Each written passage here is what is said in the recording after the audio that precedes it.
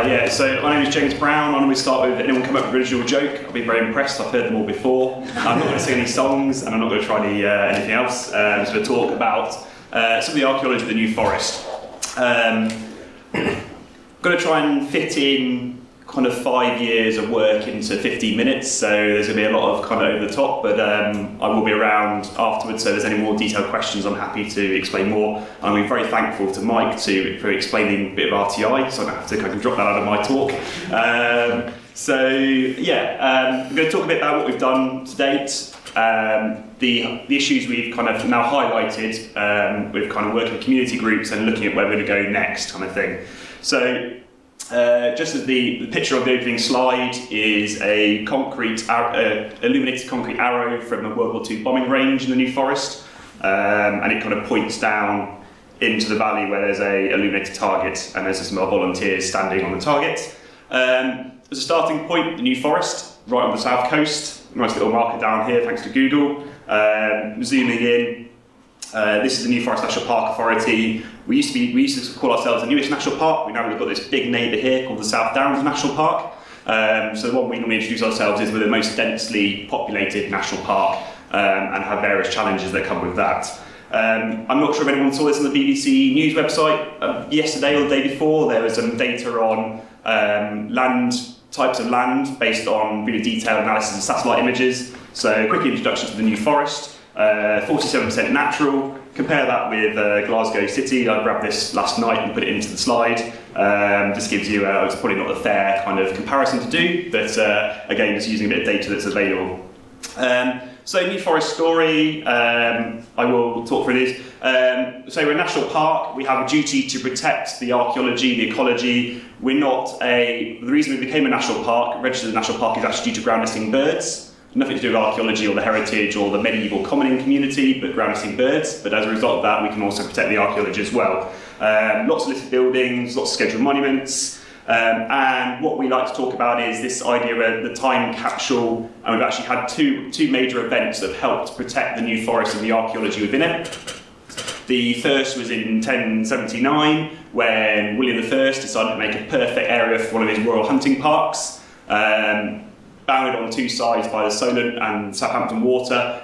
The deer weren't going to jump out onto the beach and swim across the Isle of Wight, so that kind of kept them kind of controlled.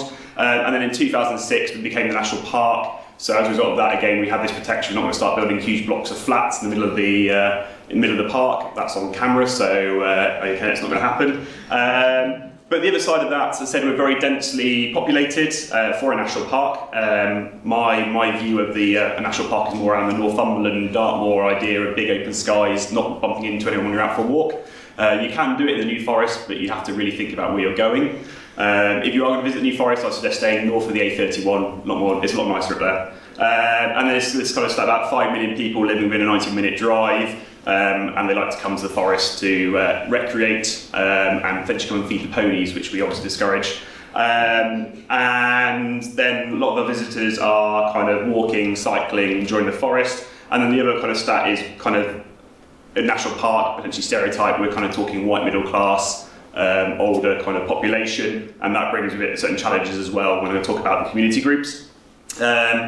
We've had to deal with kind of funding cuts, most everyone probably in the room has, when they're working various things, but we have been very lucky with our external funding, using our national park status to bring in funding from Heritage Lottery Fund. You'll see that logo a lot over the last 2 days. I'm going to talk a lot about the work we've done thanks to Heritage Lottery funding. We've also been had money from the European Union through the higher level stewardship scheme. I don't think there's any mention, I haven't heard a Brexit clanger kind of any time yet, or a klaxon yet in the 2 days. I'm not going to start going into it now, but we have been thankful to European funding, and that's helped us actually carry out some of the projects I'm going to talk about as well. And our current one is this Our Past, Our Future, which is a landscape partnership scheme. So there's 4 years of work through Heritage Lottery funding. Heritage Lottery Fund are putting about £3 million in. Match funding is bringing up to about £5.5 million. Delivering 21 projects, two of which I'm working on, which are actually focused on the archaeology. The rest of it kind of talk about hedgerows, wildlife management, traditional skills, which is a bit of archaeology, so cob building, so lots of interesting things. Really encourage you to have a look at the website and see what we're doing. But the one I'm going to talk about is LiDAR survey. We're talking lasers. But this is not the kind of lasers that you see in James Bond where they're going to cut you in half, but we're talking about a laser scan of the ground to produce a really accurate 3D model. The great thing about this laser scan is you can see on this picture on the left-hand side is lasers come down from the plane. You get the first bounce back from the top of the trees, but you also get bounce backs from underneath the trees as well. And we fly a laser scan in winter when most of the leaves are hopefully off the trees, so you can produce a really accurate 3D model. And we end up with this kind of hill-shaped chocolate, we call it chocolate block screen. We've been very lucky at Open external funding. We've actually done our own bespoke laser scan. The accuracy of this is 0.5 meter, half meter accuracy, sorry, that's even a way easier way to say it, half meter accuracy, and produces this kind of model of the forest where we can actually run it through a computer program and strip all the trees out. Let's say it's a national park, we're going to go and clear fell all the trees to find the archaeology. It also means that we can start identifying, really kind of targeting some of our survey work rather than hopefully tripping over it or falling into it, which is how some of it's been done in the past. So what? Let's actually have a look at this in detail. So traditional aerial photograph, you can see a few trees, some nice bits of heathland, nothing really jumps out. Putting that through the LiDAR, you get this nice banjo enclosure, or a snail enclosure, depending on what you want to call it and who you're talking to. And other examples, so this is a site called Matley, and we have some very nice barrows, Bronze Age barrows down here. And this is believed to be an Iron Age hill fort. However, with this circular structure, we think it's potentially slightly earlier than that. We are actually in the next couple of weeks going to be doing some geophysical survey inside this site here, and also where there is kind of footpaths already through, we're going to potentially look at clearing up those sections and try and find a bit more detail as well. And basically what we do is we digitise from the LiDAR, but we don't use the LiDAR in isolation. We use it alongside aerial photography and historic maps to produce a real good data pack before we go out on surveys. We have made the LiDAR available online, and we get a lot of people emailing and saying, oh look, I found something with the LiDAR. We turn on the aerial photographs and realise it's a cattle feeder or some sheep. It's been an example as well. Another example, this is some First World War training trenches. This site is actually in the middle of the heathland, so potentially you think it might be picked up by aerial photography. But it didn't. It's very faint in heather, and even actually now going out to site, it's quite difficult to find it on the ground unless you really know where you're going. But this was a site that was used for training dogs to go out to the First World War trenches, so they were running dogs back and forwards on these trenches while setting explosions off either side. And we've actually now found some photos from that training to go with that, so we can really start illustrating that to the general public. And the reason I'm talking about a bit of the LiDAR stuff is, though we had ours done bespoke in 2010, 2011, big data, open data, basically LiDAR is now being made available for free to everyone. In England we get that through the Environment Agency. If you're up here in Scotland, I found this is the site you're going to get your LiDAR data from. Scottish Remote Sensing Portal, website's on the bottom. Really easy system to go into, and then you can retrieve LiDAR. The issue is you can only retrieve LiDAR that actually exists. So you can see there, it's not the complete coverage of Scotland, but it's only going to get better because this technology is getting easier to run, and now actually we've got drones are doing this as well as planes, so you can get kind of quite detailed LiDAR survey details. And traditionally this LiDAR is about a meter accuracy, so it's still really good and can be really revealing. So I would encourage you to take an opportunity to get online and have a look and see what you can find on there. So we have been using the LiDAR to put, and the aerial photographs have been digitised, put these data packs together and then going out with volunteers into the field so they can actually target their survey. They're using tablets to be able to navigate to the site and then complete survey forms, take photographs and update our record for that site, tell us whether it is actually archaeology or it's not. We found a few areas where we thought we had from the aerial photographs, we had World War II bombing decoys. Looks like something on the LiDAR go out and actually to children's dens where they piled up things on the side of trees. So it's verification, but also then adding to what it actually looks like on the ground. So the tablets we're actually using ArcGIS online, which you have to pay for. However, we also you can actually export the digitized material from the LiDAR to Google Earth. which is free software, so you can navigate out to your site using the lines on Google Earth. And there was also we used a Field Trip GB collector form, which was again another free piece of software, so to fill in those questionnaires. So again, there's a lot of free material here that groups can actually use. And then, 5 minutes already, okay, I'm going to pick up. Basically, so what have we done? We think we've done quite well. Large number of volunteer days, 2016, thousands of archaeological sites added to the Historic Environment Record.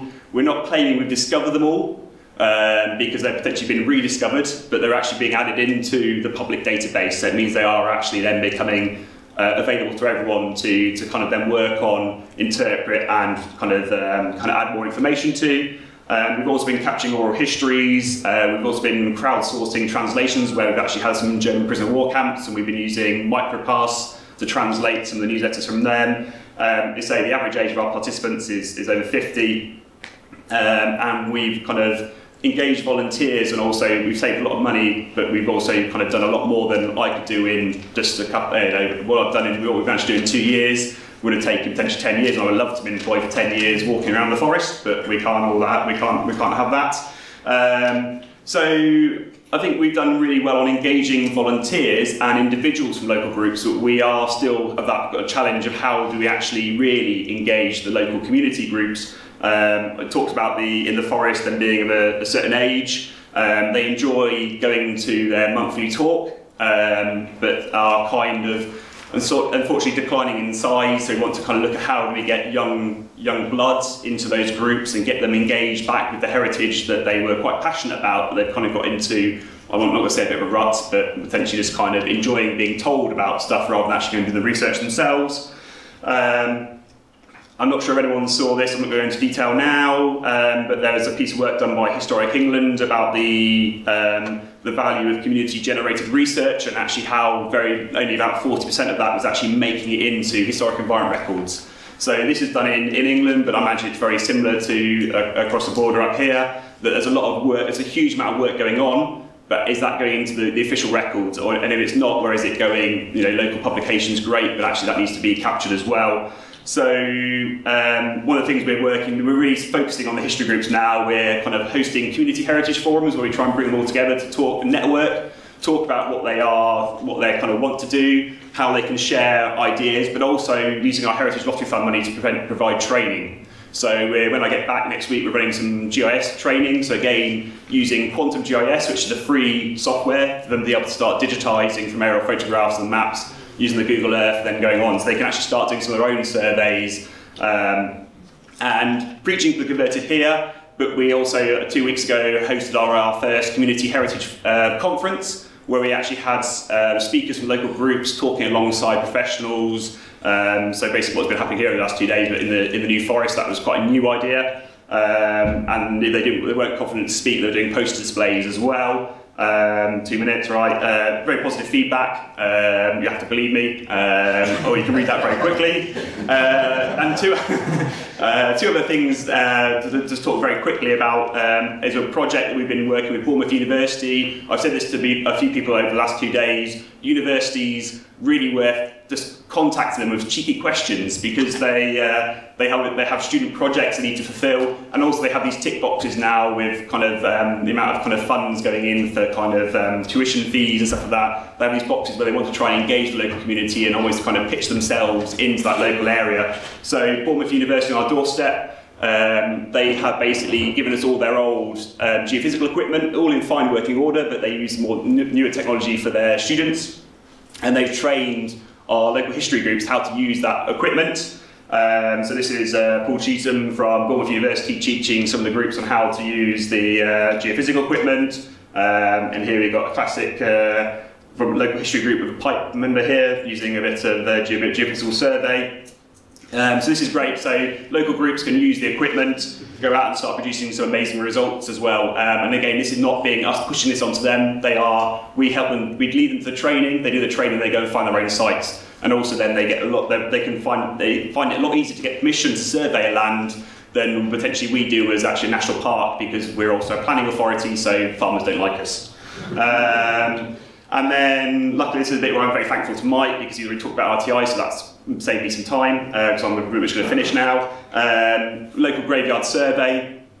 Traditional pen and paper forms, we've always been using tablets for online kind of survey, and we've taught the groups how to use RTI photography. As Mike said, the great thing about this is that the equipment is it's not like laser scanning. The equipment's really easy to get hold of. As long as you've got a camera that doesn't autofocus, you can use your mobile phone or cameras, which most of the volunteers have, and your results are headstones. You can start revealing the actual writing on the headstones. Sorry, it's really quick, but you can see the two differences there.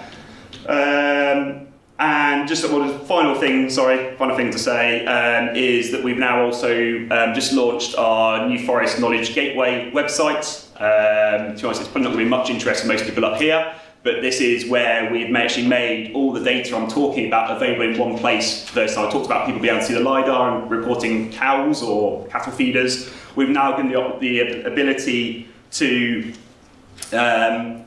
basically turn on and off the LiDAR with the historic aerial photographs with the historic maps that we're getting from API from the National Library of Scotland Historic Maps collection.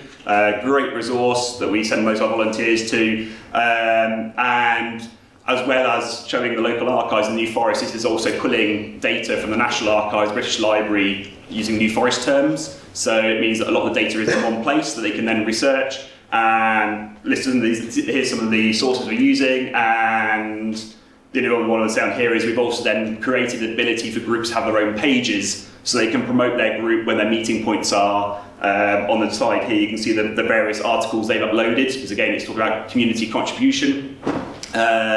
So yeah, I won't talk about that. That's it for basic. Final, one of my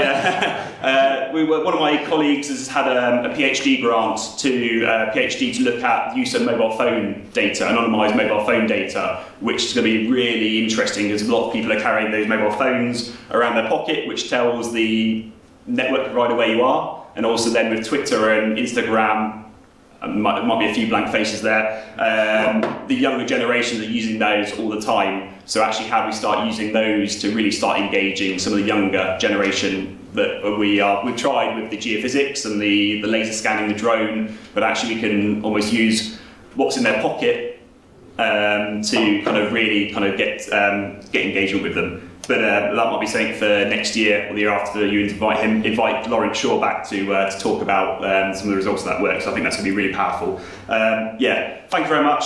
Sorry for taking all your time. Hopefully everyone's still awake. And my contact details, as I'm staying around afterwards. So if there's any specific questions, then do ask. Thank you.